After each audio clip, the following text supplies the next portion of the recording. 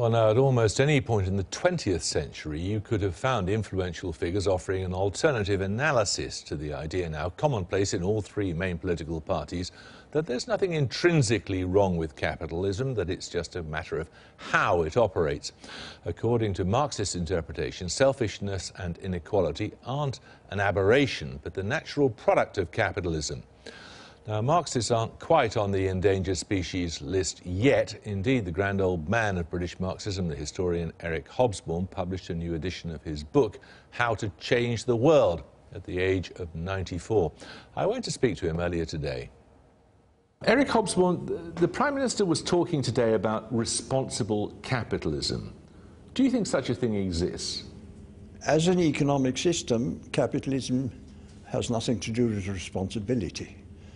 It has to do with growth, with making profit. Over the last 40 years, it seems to me, capitalism developed a sort of pathological degeneration of the Adam Smith line, in which you believed that responsibility had absolutely nothing to do with it, because all good results, such as they were, would arise from the operations of the free market, provided the free market were left completely free. What he's really talking about, though, is just capitalism, isn't it? The idea that capitalism can exist alongside some sort of social, moral system in which there is a degree of equity. It can if it is made to. By itself, there's nothing to make it function like that at all.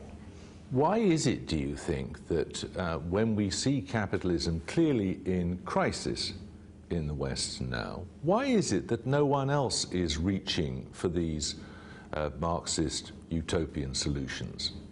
Marx isn't a utopian solution. Marx is a definition of the problems which we have to deal with and with which capitalism cannot at present deal. And the major problem at the moment, which is going to be very, very hard for anybody to deal with, is that what was the transformation of the world through capitalism and high technology and the enormous, extraordinary advance, I think, one element of production has become surplus to requirement, namely people. If we go on developing, what happens to the people who previously managed to get in on the system largely through getting jobs, getting good living jobs or bad living jobs, but jobs. And we can see some of the problems right now in deindustrialized areas. What happens particularly to the men if there are no longer any jobs? When you look at the riots last summer, for example, do you think they have a political element to them?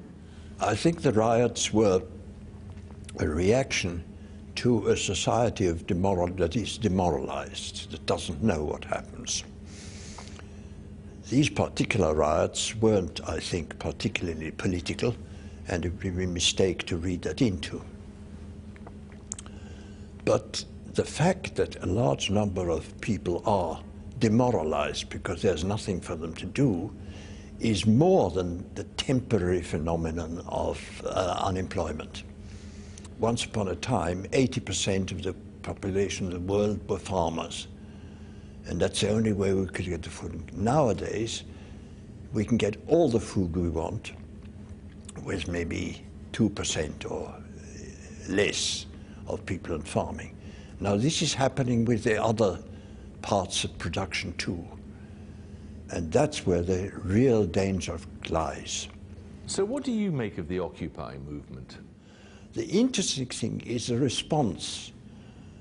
The response both on the part of ordinary people to see that this extraordinary inequality, social and economic inequality, which to some extent is seen also as a sort of moral inequality in most cases, is intolerable. The idea that even among the capitalists, that this isn't what they were supposed to be producing.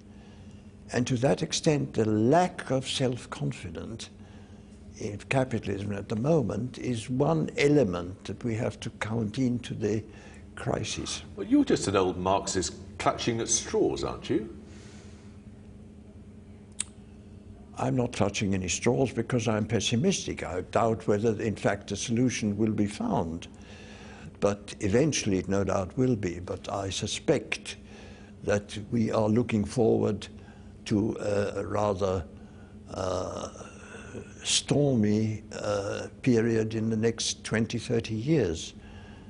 Eric Hobsbawm, thank you very much.